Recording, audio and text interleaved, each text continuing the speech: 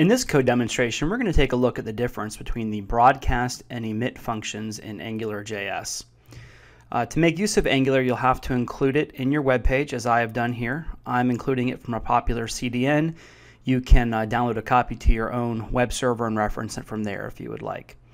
Okay, now let's take a look at this Angular application that I have here. I have an ng app here with my application being called my app. And I've got several controllers set up. Now notice that we have Alpha controller, Bravo controller, and Charlie controller. These three controllers here are all siblings. And then underneath Alpha controller, we have first controller and second controller. First controller and second controller are siblings to each other, and both of them are also child controllers of Alpha controller.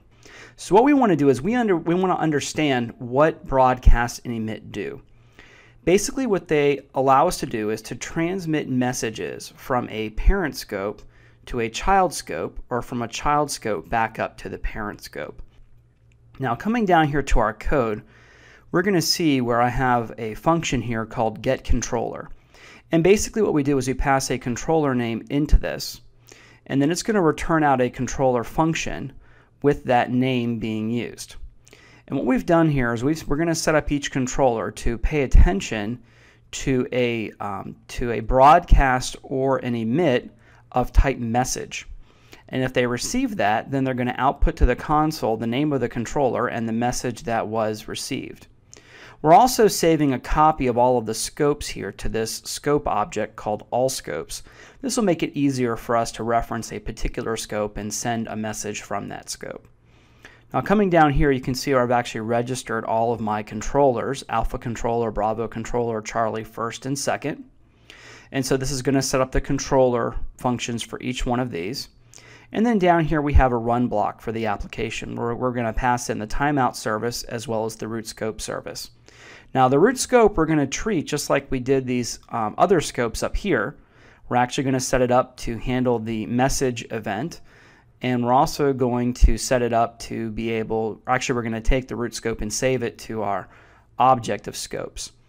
Now down here what I want to do to demonstrate broadcast first is I actually want to broadcast a message from the root scope, and I want you to see what it looks like in the browser console when that message is broadcast. So to broadcast this, we're going to do root scope $broadcast, and then we're going to call it message. And then we're going to specify some options.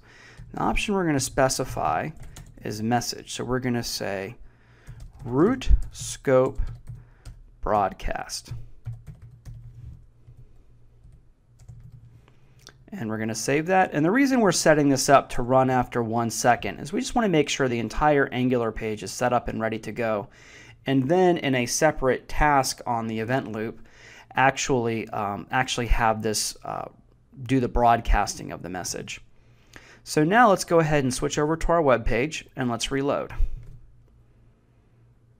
And after a second, we're going to see that the root scope, which is what we broadcasted our message from, it was the first one to receive its own message. So as you can see, when we do broadcast and emit, the actual scope that we do the broadcasting and emitting from also handles the message as well. We actually go from the Alpha controller to the first controller, to the second controller, to Bravo controller, and then to Charlie.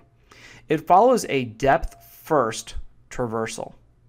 So basically it starts at this first controller and then does its children, and then of course it does the Bravo controller and Charlie, which are siblings of the Alpha controller. But as you can see, this message was actually broadcast from the root scope all the way down through all of the child scopes, including the children of children. And so all of them were able to receive this broadcast message. Now, let's set this up to do an emit. And now for the emit, we're going to set it up like this. We're going to come in here and say all scopes, and then we're going to say second control.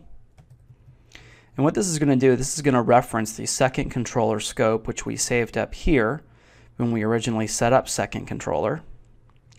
We're going to say second controller, we're going to say $emit.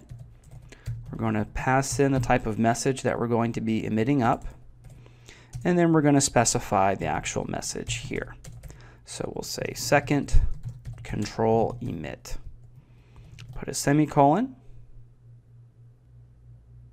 And now we're going to save this. And we're going to reload our page.